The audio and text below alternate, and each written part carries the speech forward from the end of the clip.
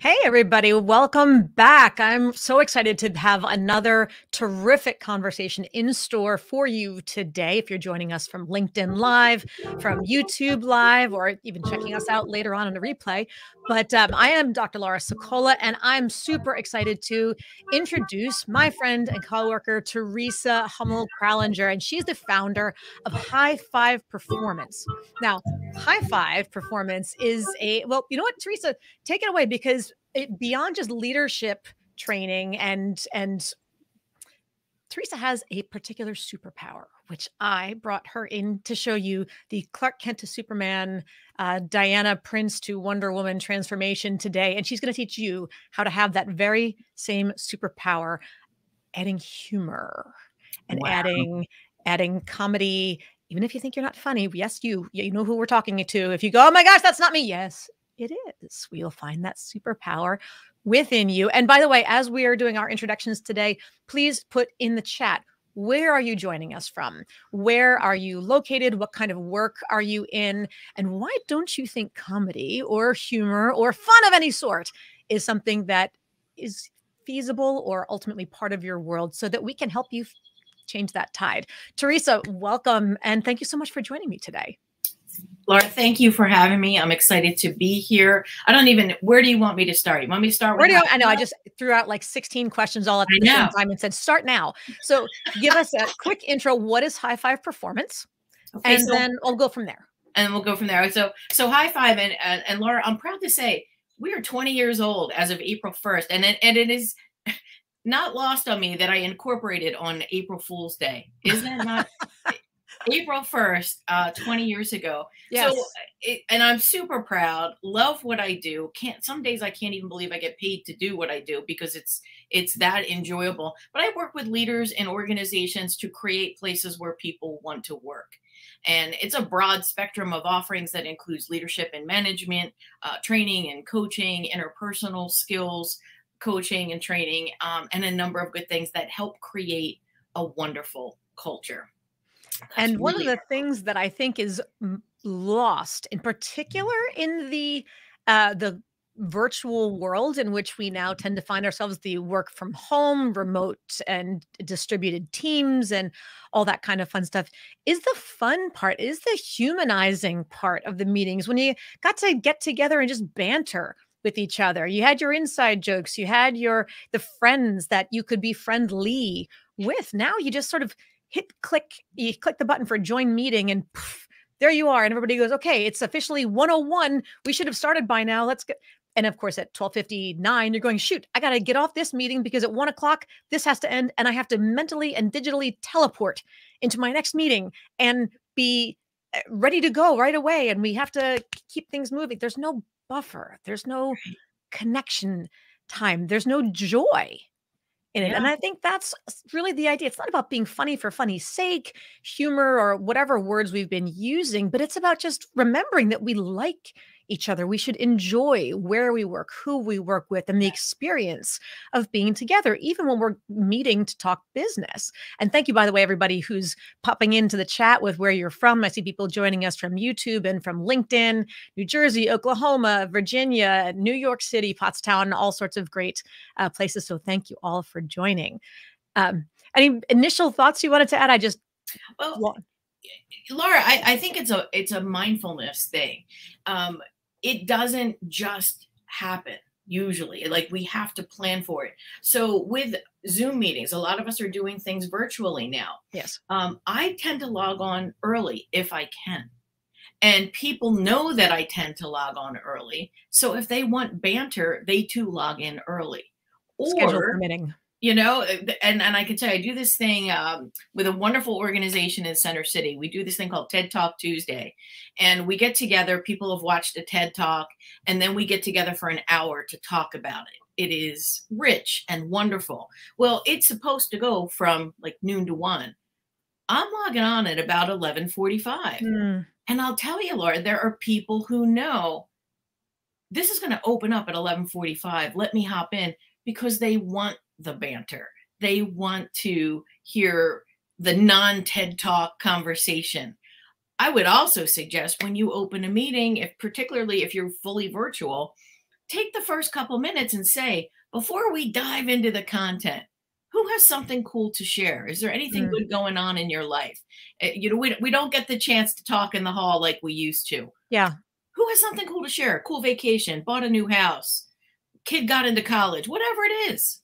right, right. Open on a warm, fun note. But it's a mindfulness thing. You have to plan for that.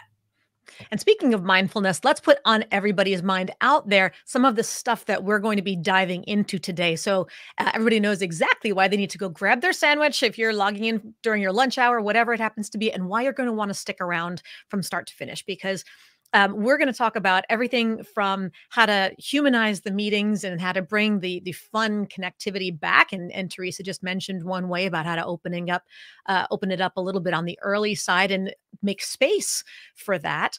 But even more so, we're going to talk about things like uh, here's a thought. Even if you're an introvert or shy or fill in the blank with whatever self uh, descriptor you like to use, you too can be funny. You too can add humor. You too can make, and I don't mean slapstick knock knock jokes. I mean, if that's your thing, who's to judge? But it's not a one size fits all. Right. And Teresa, I'm going to have her give her background in a little bit because I think everybody out there who's got already some head trash excuses, the reasons why I can't do this. I'm not sure why I'm logged in because I'm pretty sure I can't, but I'm curious, just like there's this little window of hope in the back of your mind that says, maybe I'll learn some things that might not terrify me at the note.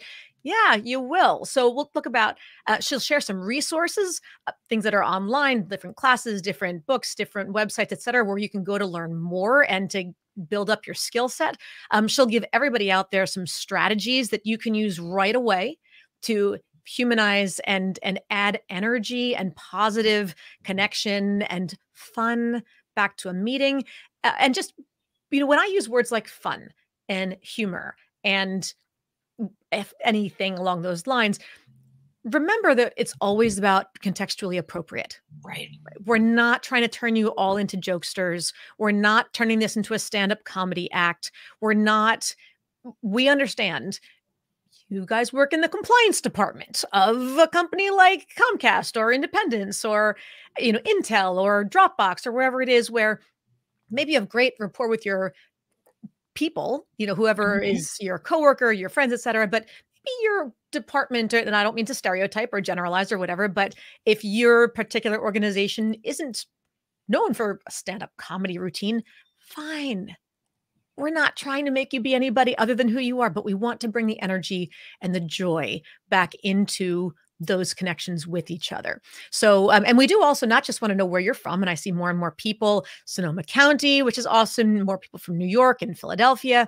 But what questions do you have? What fears do you have? What would you like to know? What resources would be helpful to help you amp up the fun and the energy and the connection with your people? Throw those in and we'll address them as they pop in or as we have the opportunity to do so. But in launching from here, Teresa, can you give people a little bit of a background? Because aside from being a trainer, you are actually a trained stand-up comedian.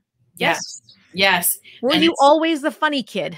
well, you know what? I think I always had an amazing sense of humor, Mhm. I bet but everybody out there can identify with that. In their right. mind, they know they're funny. Love to laugh, kind of see the world in a funny way. And I think some of it is just a survival technique because the world can be kind of a crazy, daunting place. And if we don't have a sense of humor, it's going to be tough.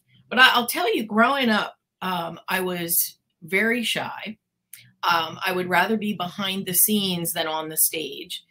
This went on through high school. I actually picked an all-girl college because I felt safer there and did not want to be on. It's amazing. I didn't want to be on stage, didn't want to be in front of people. So I get into the corporate world and I fall into the training department, literally fall into it. What a blessing because it built an entire career for me. But in the training department, interestingly enough, I was not a stand-up trainer.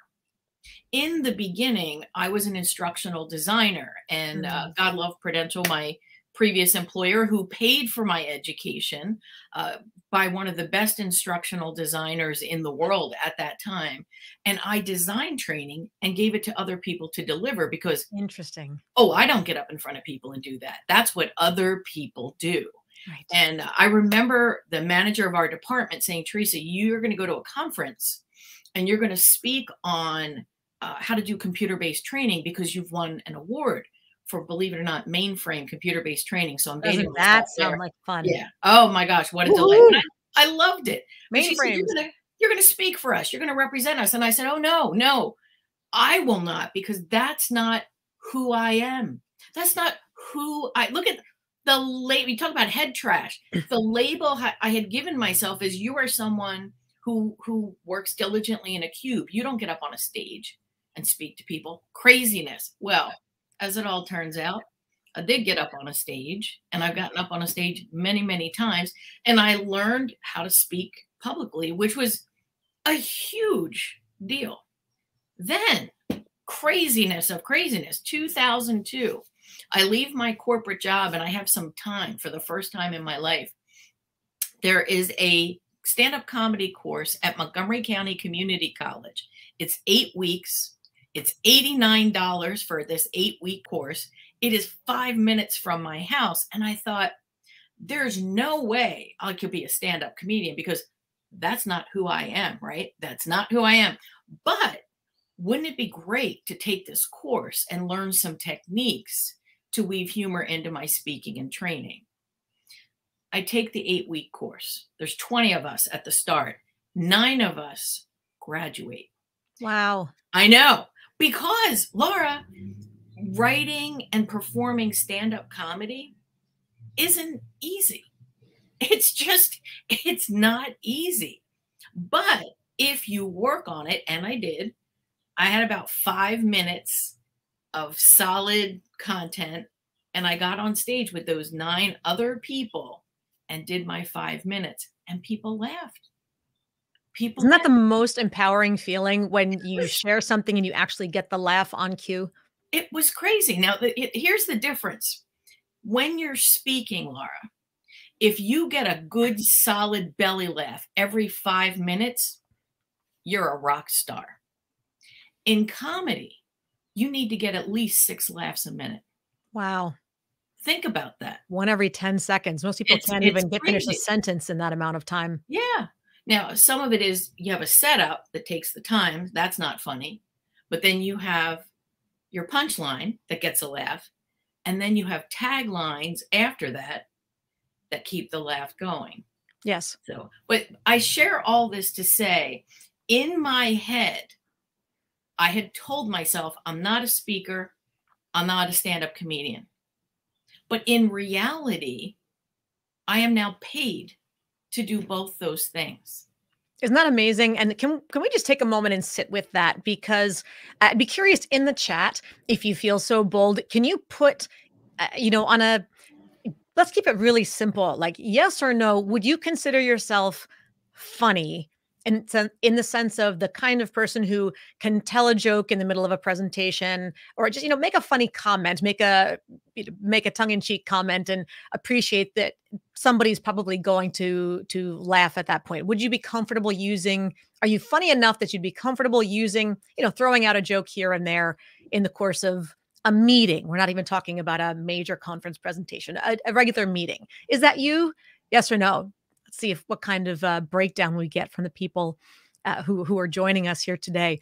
But I want to just back up a second, because what is one of the hardest mental blocks to break through, and I think we all do ourselves a disservice in so many ways, is the notion of, we put ourselves, we don't want to be stereotyped, but boy, do we put ourselves into a Yeah. very small box when we say, that's not me. Yep. This is me. And then we throw down the trump card of the vocabulary word of the decade, which is, it's authentic. I'm being authentic. I'm Oh, going to be please. myself. And so Please. that's Oh, my authentic self. That's not authentically me. Don't make, look, by definition, any learning curve whatsoever. It can be a learning curve that's this steep or that's this steep, but any learning curve requires stepping out of the comfort zone. And doing so can feel inauthentic when it's awkward and not smooth and not second or third or fourth nature at that point. That's called learning. You'll get there. It will become second nature to some point or other. But what is authentic is whether or not you are making that leap, whether or not you're on that journey willingly. If you choose to take that step and say, I'm going to learn how to do this, Yeah. and I know it's going to be a little painful in some ways, but I really, really want the result. And I'm willing to stumble, bumble, fumble. And look, having done a little bit of not formal comedy, but what you got to test your material. You do. And that means some of it's going to work and some of it's not. And that's okay. And some of it'll work with certain audiences or not with other audiences. So it can't always be 100% hit. So but if you look at it, you say every time it doesn't work to say, well, I failed. It wasn't authentic. I shouldn't do. No, you have to accept, just like in any sort of business iteration, software iteration, whatnot, you have to keep iterating and keep growing and trying stuff out to figure out what does work for you and for that particular audience. So please, everybody out there, especially if you're someone who's really rooted to claiming the introvert identity as a mask in some ways, if you're using it as an excuse to not put yourself out there, to not try things, please, and I'm not disparaging introverts by any way, shape, or form, but don't let that be the justification to not try this. Because there are, and somebody made a comment earlier about, how do you make sure that you're bringing the funny, but not making it appropriate and not making it turn into an HR issue later on, or, Right. all that kind of stuff. But just be willing to step out of that comfort zone, baby steps, but take the steps, start the journey someplace, and know that that choice, if it's authentic, that's what matters most. Yeah. I want to suggest people use savor lines. So you talk about not every joke is going to get a laugh. I mean, there are times where I have a joke that I've done a number of times that always work, and for whatever reason, it falls flat. You still have to approach that with confidence. And what you do is you have a savor line planned. And a savor line, in fact, if you Google savor lines, you will probably get some good canned savor lines. So if I do a joke and it doesn't work, I'll pause and I'll think of somebody who's in the room and I say, that's the last time I want to use one of Laura's jokes. Right. Or you'll get that on the way home. Right. Or, hey, sometimes I do these just for myself. There's one joke that I do just for myself. It's a silly joke where I talk about the nuns in school. We had Sister Jackie Chan. She had two rulers hooked together with rosary beads. They were nunchucks. But It's okay, a and now we're groaner. going to end broadcast. Thank You you. know, it's a groaner, right? And I pause. Now, some people laugh, some people go, oh, but I always say, sometimes I do these just for me, and that's my savor line. But when you approach it with confidence, you don't say like, holy cow, was that not funny to you? You say, you know what? I think that's funny. I'm still doing it. But savor lines, there's hundreds of them, hundreds of them. I once taught a group of 8 to 12-year-old stand-up comedy. This was at Temple University Ambler campus, and they really I bet that twisted was my arm. fun. Oh my gosh, Laura, insane, insane. So they can't write their own material. I gave them jokes in an envelope, whatever. But I taught them savor lines. I said, listen, when they don't laugh, have a few of these memorized. The beauty of 8 to 12-year-olds is they did memorize a few, and they would do their joke. And if they didn't get laughter, they would say, that's the last time I used one of Teresa's jokes. Nice. And I thought, oh my goodness, you actually did it. But anyhow, savor lines, even if you're a speaker, you don't have to be a stand-up comic. If you're a speaker and something's a clunker, have a savor line. Right.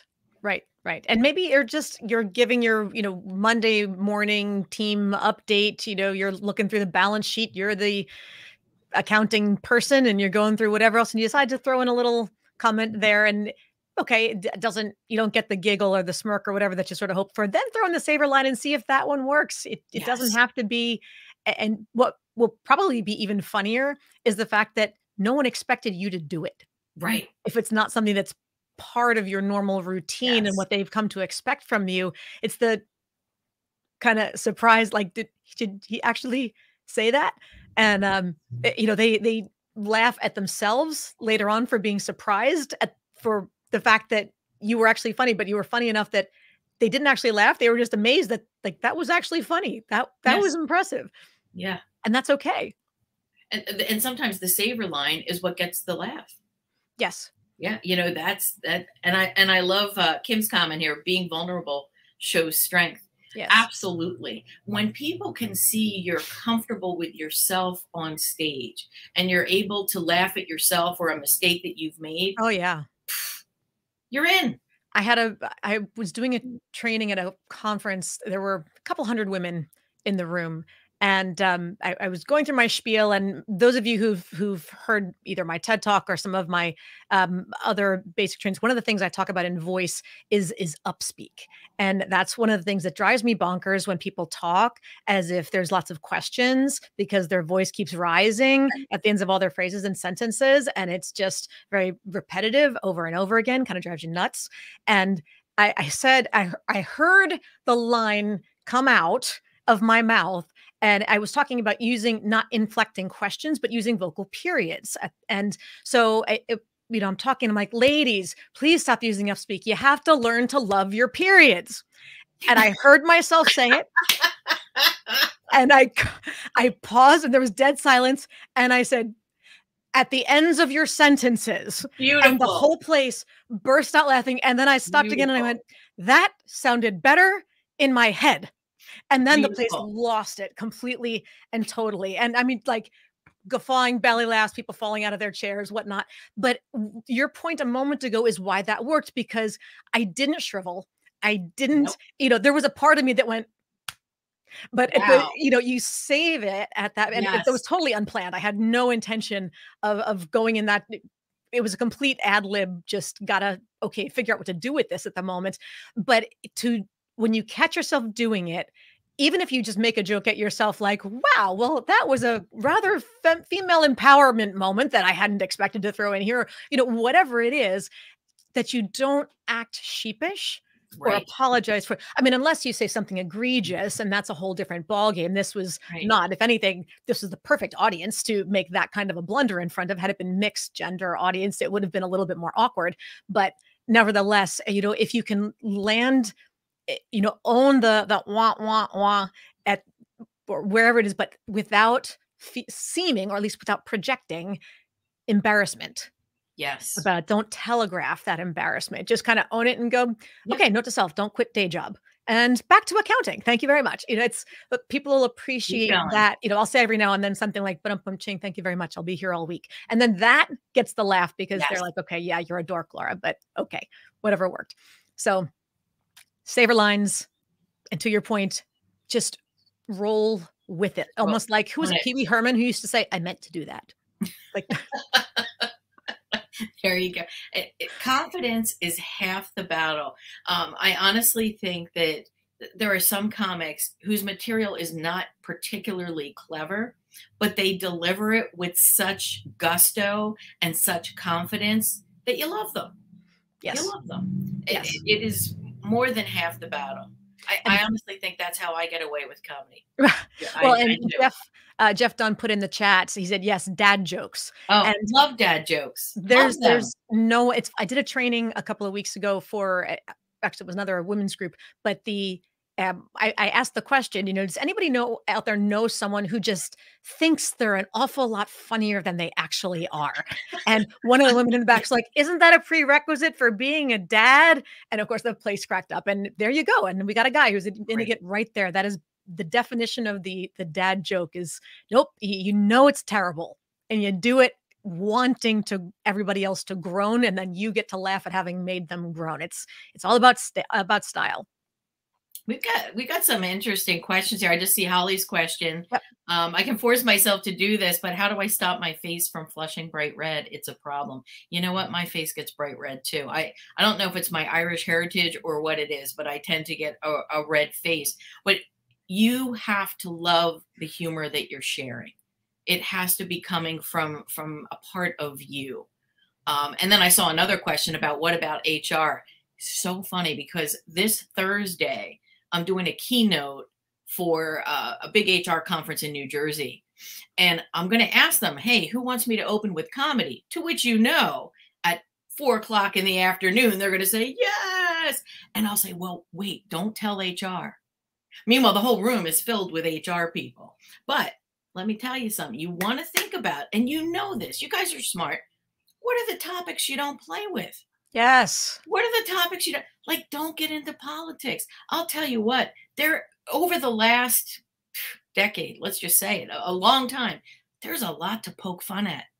But you don't want to divide the office, the Mm-mm. audience. You don't want to hit a hot button. So nothing about politics, race, religion, anything like that that would set off an alarm button for HR and would potentially offend somebody. Having said that, you're always going to have people in your group, not always, but you sometimes have people who are looking to be offended. Be Yes. smart. Because Laura, I see you nodding your head. Just be smart. You have to know your audience and be like, you know what? Damn, this is so funny. I just want to do it, but she is not going to like this. Is it worth it? Judgment call. Judgment call. Yep. Yep. And when in doubt, if you're not sure, just err on the side of being concerned, of caution at that point. You really don't want it to go down the other direction. So now you can never be 100% sure. And, you just never know who is going to find something, Yep. I mean, I've done trainings where at the end, one person will write in the comments in the feedback forms, like you had some very sexist stereotypes that you're purporting in promoting. What does she call it? Uh, misogynistic bias. And I'm going, Wow. were we in this same and like I went up and I spoke to the four women who were running the training, and two were African American, two were white, and I'm thinking, did out of curiosity, any idea what this is referring to? And they all looked, now maybe it's a generational thing. I don't know, because I don't know who wrote it. And you know, everybody was over the age of 40. So maybe it was and I missed something from, but you just know. So there's always the chance that someone is, and I don't even know that it was necessarily a joke that I made. It was, but Right. somebody didn't like whatever I shared. Someone's always not, there's always a chance somebody's not going to like you. Right. And, I'm not a Seinfeld fan. Sorry, I know, crazy. And most people just are like, Laura, I can't be friends with you anymore. I don't understand. I don't get it. I want to get it. I've watched shows, So episodes funny. of people in rooms full of people screaming with laughter. I don't get it. So you can't please everyone all the time. That being said, try. Right. There's some things that are just safe. And I'll give you an example. So first of all, I want to share with you guys a technique. And I told Great. Laura I would share Yes. this technique. Yep. So Yep. there's this thing called rule of three. And rule of three is so, so useful. It is where you state two things that are serious and expected, and one thing that is funny and unexpected. There's a million of them. And I think unexpected is the key word. So just before you go into that example, let's let people process that for a second. It's not that you're going for massive punchline. It's the notion of irony. If you people are expecting something and then you just say something that makes them go, what? That they'll find humor in the surprise. That's In it. the unexpected. So go ahead, give us an example. So any of you can do this, and I have a whole bunch of these written down. But I thought about this while we were chatting. Big conference, DIA, Drug Information Association, big pharmaceutical. Any free conference. samples? Anyway, I know we could do it. We won't get into drugs. Anyway, here we go. Bad choice. But anyway, big pharmaceutical conference, and I had about, oh man, I don't even know, 400 or 500 people in the audience. It was a big crowd. And the whole course was about presentation skills, particularly for dry topics, which my pharmaceutical friends certainly could relate to. So I said, how many of you, show of hands, have sat through a really boring presentation? Every hand goes up. How many of you have sat through a really boring presentation delivered by a really smart person? Every hand goes up. Pause. How many of you are the really smart person delivering the really boring presentation? That's the unexpected. How many of you are the really boring person or the really smart person delivering the boring presentation. They laugh, they get it, and they're like, and I say, that's why we're all here. No one is going to be offended by that. No Right. one. So that's a good rule of three. I have a couple rules of three in my act. I typically perform around the Philadelphia, New Jersey, Delaware suburbs, for lack of a better word. So I have a show coming up in Norristown this weekend. I will say, I've always wanted to be a comedian my whole life and perform in exciting cities like New York, Los Angeles, and Norristown. Norristown is, so you see how the rule of three, a three-part setup works. Two serious, one funny. You Right. can do this. You can do it. Yes. Yes. And you're going through agenda items in your PowerPoint deck. You're going through whatever list of bullets here and there prior to hitting bullet number 3 or number 4, something you can throw in whatever your little tongue-in-cheek ad lib or pre-planned ad lib joke is, and then say, no, no, no, that's not really it. It's this one. And then go to whatever's actually there. But just, see who's paying attention, see who's even Yes. awake. But you can play with it a little bit. Again, always know your audience. Yep.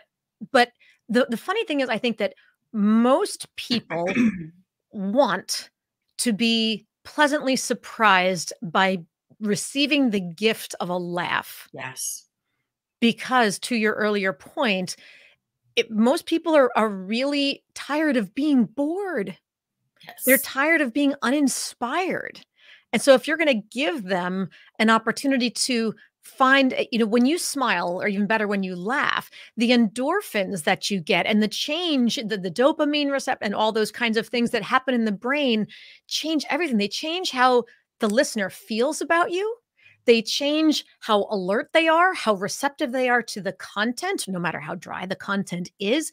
It Mhm. changes so many things in your relationship and in how people perceive the value of what you bring. Now, of course, there's always the line that we're not trying to be slapsticky. You want to, stay appropriate. And Linda offered a very generous comment as far as in the chat there, but the huge challenge to be both funny and smart or serious or taken seriously. And that, the two of us are doing a pretty good job of modeling that balance. So Linda, thank you for that acknowledgement.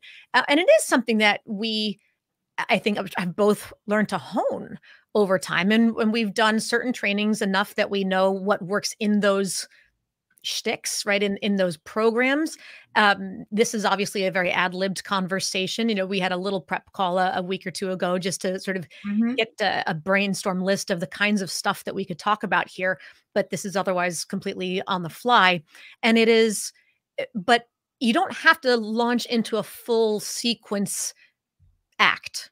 But it's just a matter of try throwing one comment in Yes. your next time around, or open the meeting, or close the meeting with a little something or other, and just see how it changes. I one of the most common trainings that I've been running for the last 18 months or so, is my virtual influence training program, which, there's shorter and longer versions of it, but it's all about how to be good here. Because most of us, I think, would like to rename ourselves on our Zoom or whatever logins and take out our name and put in a disclaimer that says, I just want you to know, if you met me in person, you'd be impressed. You know, and 2 years ago, that might have been okay, but no, virtual is the new normal now. You Yes, have to be just as you charismatic do. and professional and confident and inspiring and able to connect in the virtual world, if not more able to do so here than you can otherwise do in person. So, in doing that training, the clients that are bringing me in to do the full intensive, it's a half day, 3.5 hour block here. Most people can't get through 45 minutes with Yes. your average meetings. And the best comments that I get at the ends of those are, "Oh my gosh, this time flew by." Actually had somebody just not long ago, a couple of weeks ago, at the end we were debriefing, and she was cute. She unmuted and she said, "Laura, I got to tell you, I'm a little miffed at you."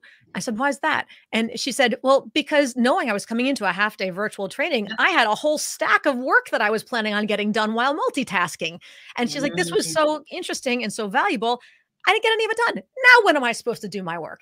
And it was cute, but it's the idea of how do you find that energy and just being able to throw in those lines here and there to wake people up again. Just one here, one there. It revitalizes, it re-energizes, and that is part of where I'll use it because you can't do. I mean, you can barely do a 30-minute meeting where everything is just okay. Now we're going to run through spreadsheet line 147. Now let's look at line 104. No, please don't do that. And Yeah. you need to amp it up a little bit, and people will thank you for it. Yeah. And people, if you're doing anything longer than 90 minutes on Zoom, you better keep it moving. Yes. You better. And when I say keep it moving, this isn't just about a laughter. If you get a laugh once a half hour, you're a rock star in a webinar world. It's about asking questions, doing a breakout, showing a video, pulling up a whiteboard, taking some notes. It's keeping things shifting every few minutes because our attention span is super short. And just like your attendee who's like, man, I was planning on getting some work done. It's just to keep their sanity because some of these webinars are just, and others, 3 hours goes in. You're like, holy cow, we were just on at 8 o'clock. Here it is 11. I can't even believe it. Yep. The difference is that's mindful. You're planning on keeping things moving every few minutes. Yes, absolutely. And there's a great question in the chat or comment from Jeff as far as when you prepare a presentation, he asks himself, what's funny about this or what could be funny? And here's a tip. When trying to figure this out, if you were in the audience, what would you be thinking? And then vocalize that, like verbalize, tell people what's in your head, throw yourself under the bus. And, most people are afraid to quote unquote admit a weakness, but it's not really about admitting weaknesses. If you're going to, and I'm not coming up with a perfectly good example at the moment, but to be able to say, look, I know when I'm sitting in that spot, all I can sit there and think is, when's lunch? How many things can I check? My phone, my this, my that, all at the same time. I'm good. When you tell people what your internal or what your own head trash is, I'm asking myself, okay, is this really funny? Can I ask this question? Would that really be funny or would that be offensive? What if this person? What if that person? And when you let people know what's going on inside your mind, inevitably, here's the thing: we're all human, so there's a really good chance that more than half of the people in that group are also having those same thoughts and those same concerns and that same head trash and those same wonderings. So they're going, oh, you're thinking that too? Oh, that's good to know. Okay, thank you. I feel better now. I feel like you understand me. If you can do it, maybe so can I. And then they'll appreciate that you've kind of outed them, so to speak, because you've just voiced the voice in their head, which they didn't think they were telegraphing, but apparently you were able to read their mind. So it's share what your inner thoughts are, what your concerns would have been, those inner pieces. And if you can make fun of yourself in the process, others will do it, not in a way that tells people that you were stupid or that you ruined something or other, but it just in a way that addresses the humanity that's in us all. It is more relatable than it's not going to undermine your authority. Going back to that point, as long as you deliver it with confidence. Yeah. Confidence is absolutely the key. And a lot of this, it's a combination of being confident and being mindful, like planning to put things in to keep people's interest instead of just showing PowerPoint. Yes. There's a bunch of things you can do, and I don't have access to the chat, or I would cut and paste this in there. So I'm gonna throw you.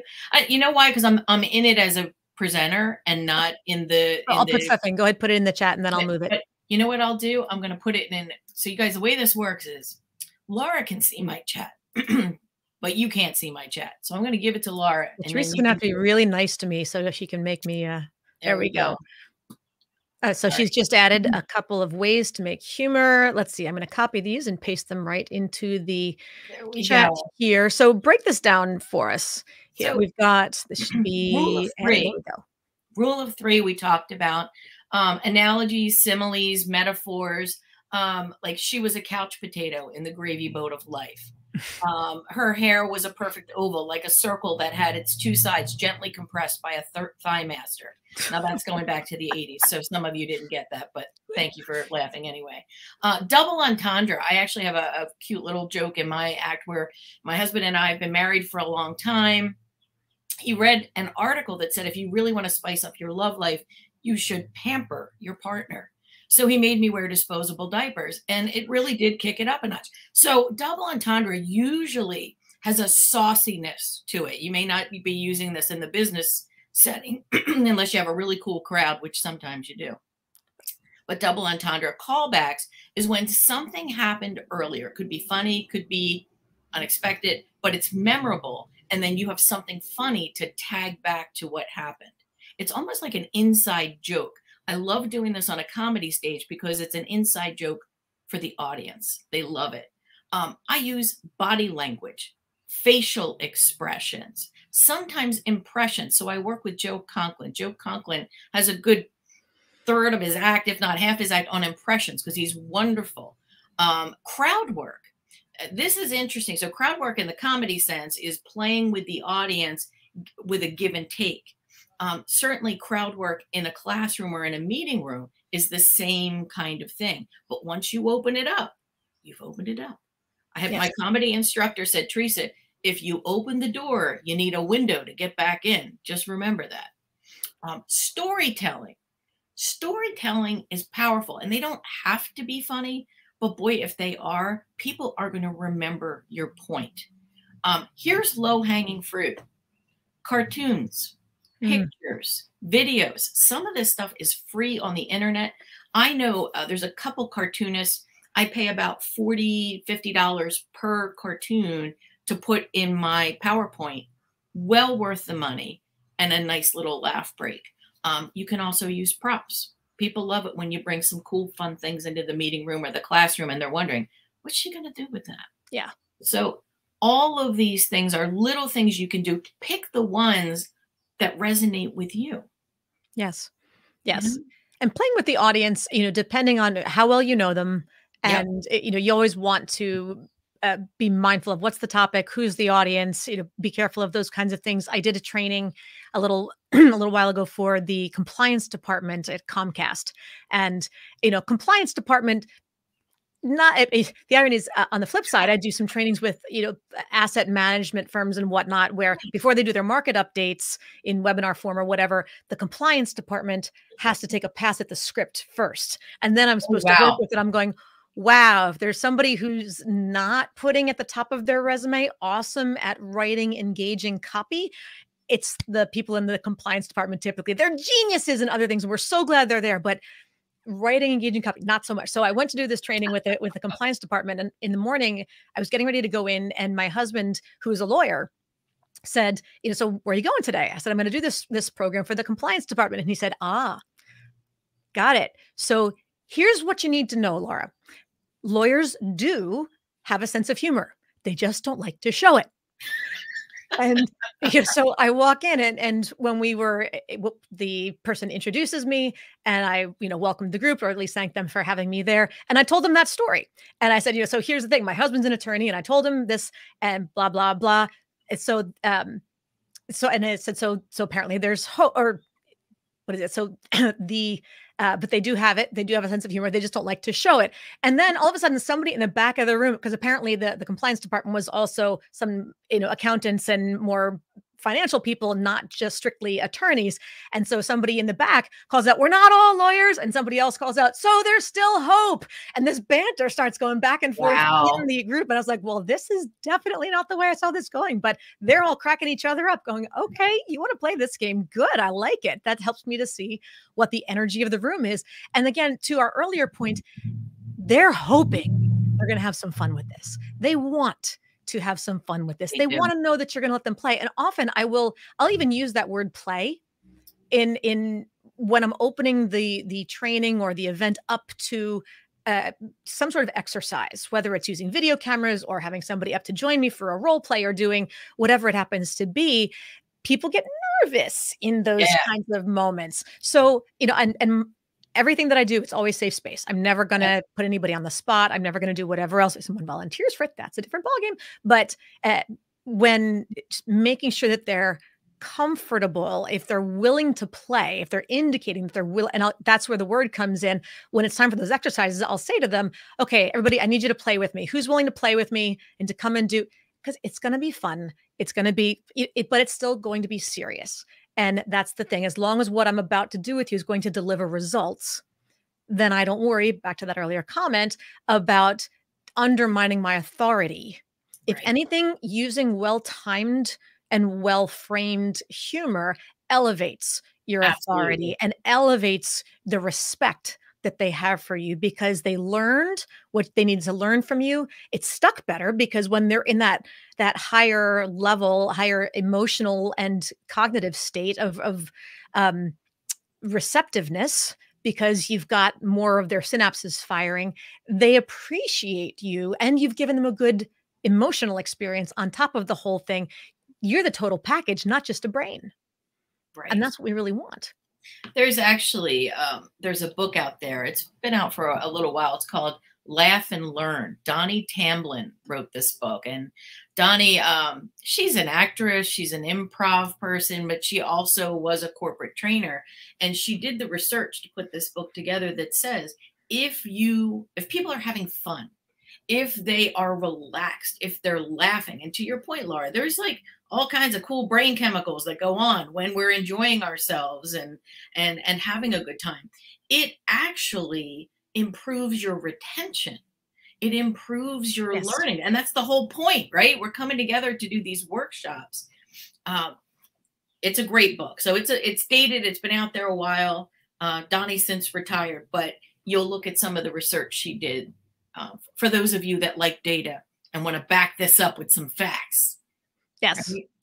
Right. Yes. So, and I see, Jermaine, you've asked for the comics. You know what? If write to me after this, when you get my email, just write to me. There's a few that I've used. Of course, I can't think of them off the top of my head, but I can send you some links.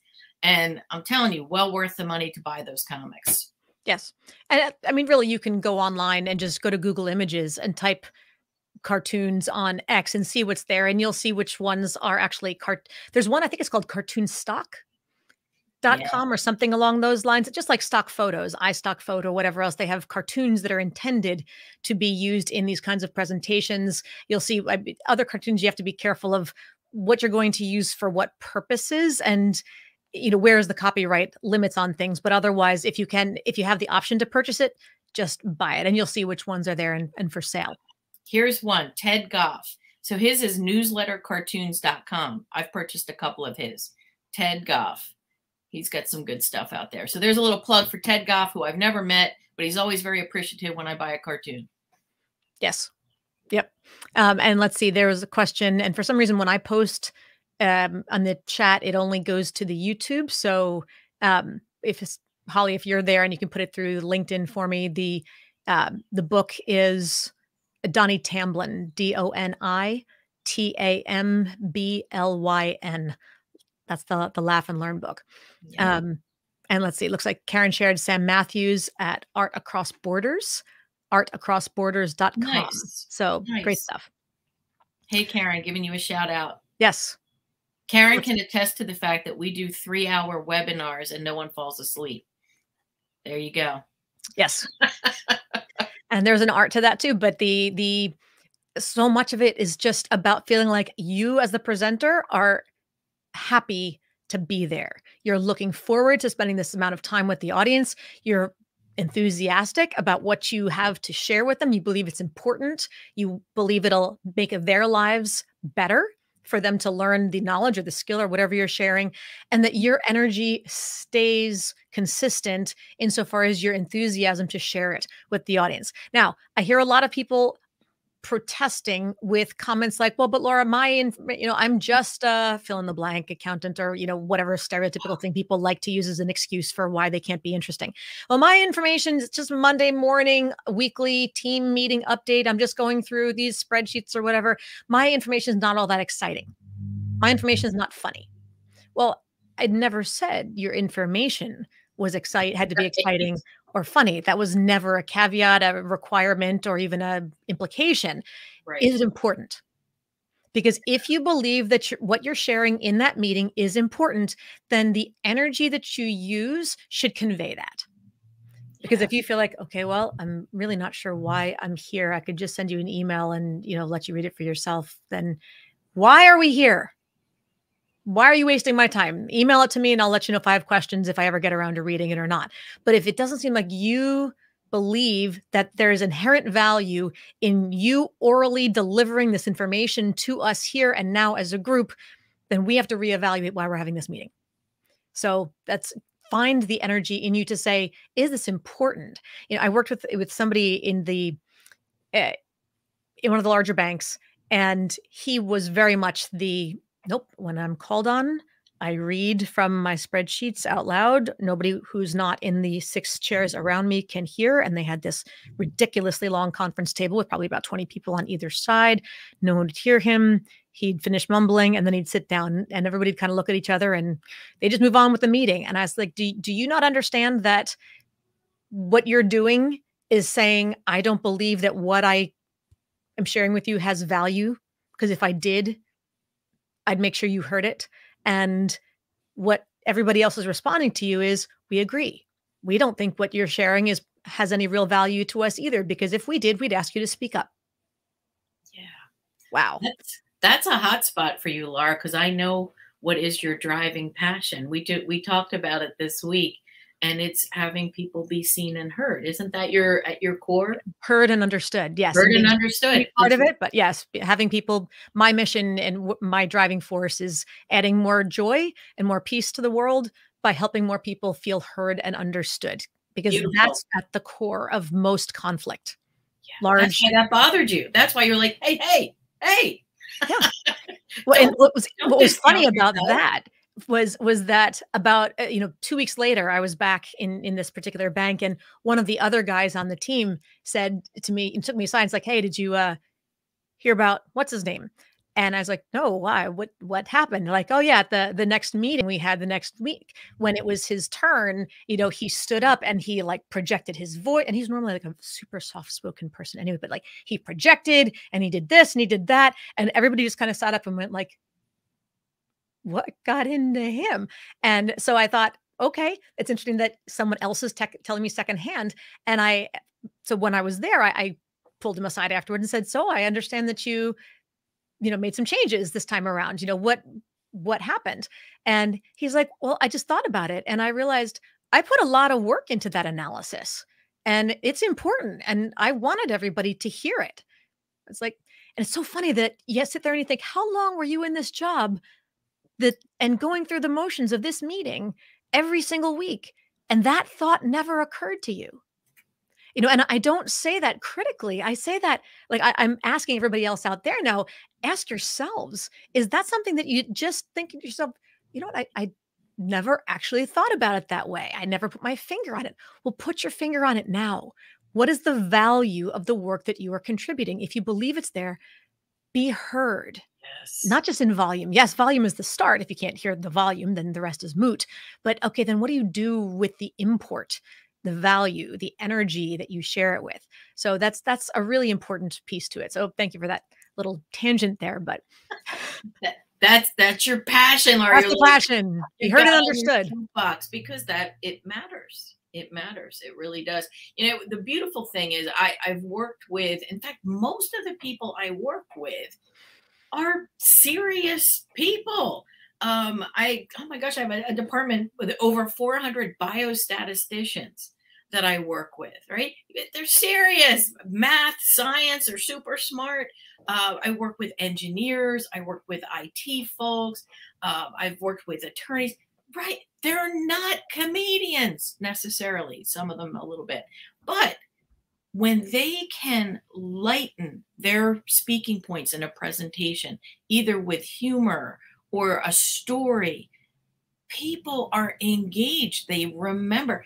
Gang, it's not hard. I'm telling you, it's not. Now, being a stand up comic, writing a 5-minute set, all right, I'm going to admit to you, that was a little hard. But weaving in something light and funny and memorable and that just takes a couple minutes of being mindful and putting it in. And if you need help, I'll tell you what, reach out. Ask the people who are naturally good at this. Yes. Who are the natural storytellers? Show them in your presentation. Where's an opportunity for humor here? Don't be afraid to ask for help. You don't have to do it all yourself. Right. I can tell you a lot of my jokes, one which I can't share here because HR would probably not be happy with that. But that one joke is so much funnier. It was good. It's so much funnier because I had help from a friend who saw Mm. it from a different angle. And he's like, you know what, T? Why don't you add this? And because I'm so serious, I'm like, I don't understand. That doesn't. Oh, okay. That is funny.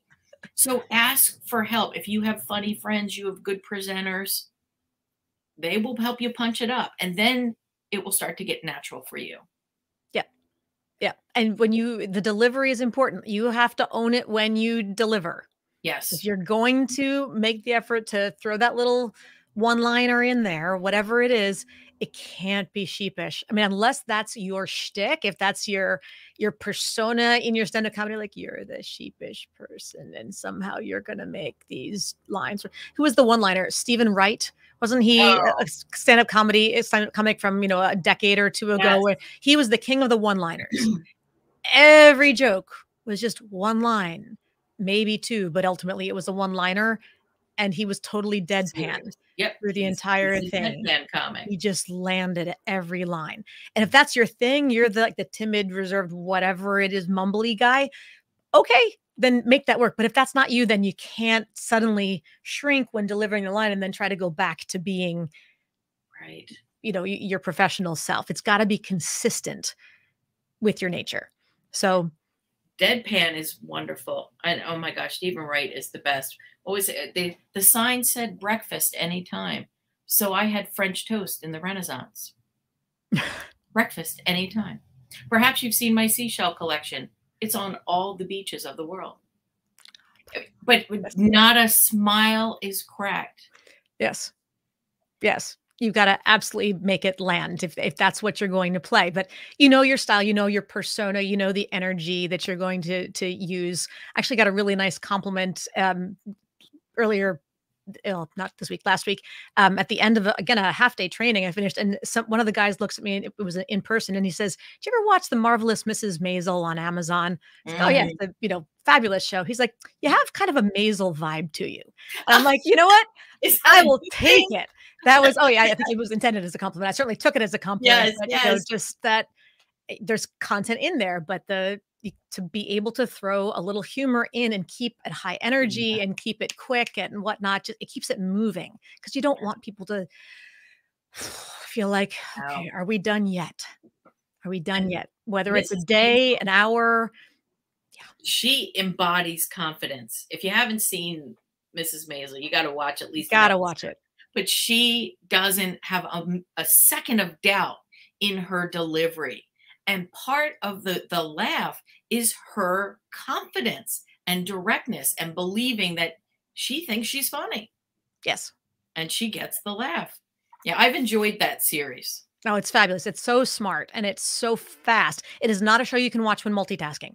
You No. have to pay attention because the lines are fast and the banter among the characters, yeah, it's a lot of it is deadpan actually. It's just very Mhm. wry, but, oh, highly, highly recommended. I think one of the best comedy shows out there in I don't even know how long. So we have just, like a minute left. Final tips, Teresa, and how can people learn more about you, about High Five Performance?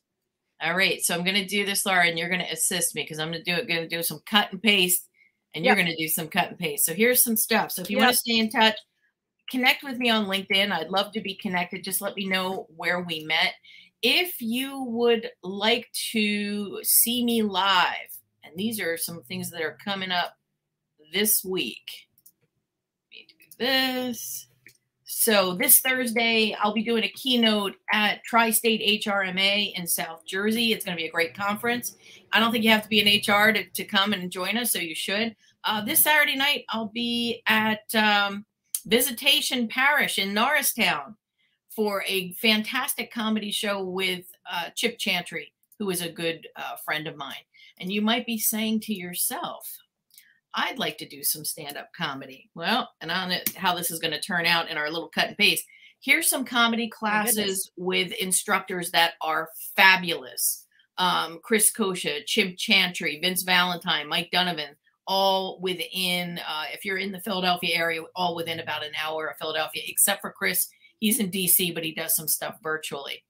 And my last recommendation is for some improv. If you want to do improv, I got some instructors here, Sharon Geller, Lauren Henry, and Avish Parashar. So no excuses. There's stuff out there. You can reach out to me. You can reach out to and take a class. But make your work come to life. Yes. Make your work come to life. Yes. And if you are out there and you're going, wait, Teresa, I can't type fast enough. I can't take notes. Well, then you'll just have to come back and watch the replay again and hit rewind and rewind and rewind until you get all of it. So we're going to get you back one way or another. But please reach out to both of us on LinkedIn. Follow us on Twitter, on Instagram, on Facebook, on YouTube. Do look us up, and especially on LinkedIn. Just remind us that you were here on our live, our LinkedIn live, our YouTube live event. It always helps us to know if we're going to connect with somebody, where that person came from, that there is a legitimate connection to it. Any feedback is always welcome, funny or not. And of course, if we can be of service in any other way, I know either one of us is very happy to entertain questions, comments, etc. So thank you, everybody, for joining us today. If you want to stick around for another minute or so and put in the chat, we would love to know what your biggest takeaway is from today.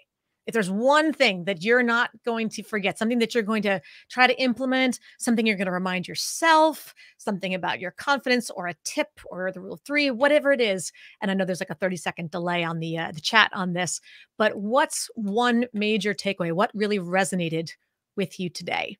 We would love to know what has stuck. And of course, as you continue to, even if you're watching a replay of this later, in the chat, still in the comments, put down what your takeaways are, because we'll be able to see those as well. And that's something that always helps us to know. Feedback is always valuable. Even if that joke stinks, then okay, tell us that, because that helps us to get better. We take it out of the act for the next time. That's right. So even constructive, yes, saber lines. Yes. Yes. Yes. Good stuff. All right. You can be authentic while still trying new things and being a bit uncomfortable. Linda, you just made my heart sing, because there's so many people who absolutely divide that into black and white. It's A or B, and it's not. So thank you for reinforcing that note. Saver lines, save them. Yep. Go to Google saver lines. You'll find lots of them. All right. Teresa, final parting words? Enjoy your life. And my mantra in life is come from a place of love. So everything you do, every decision you make, have it come from a place of love. The world could use it right now, and it always has, and it still always will need that. So there's my parting word: come from a place of love. Can't top that. Thank you, Teresa, for joining us. Thank you, everybody else on YouTube and on LinkedIn, for joining us. And feel free to connect. We love you. Hope to see you again the next time around on LinkedIn Live. Take care, everybody.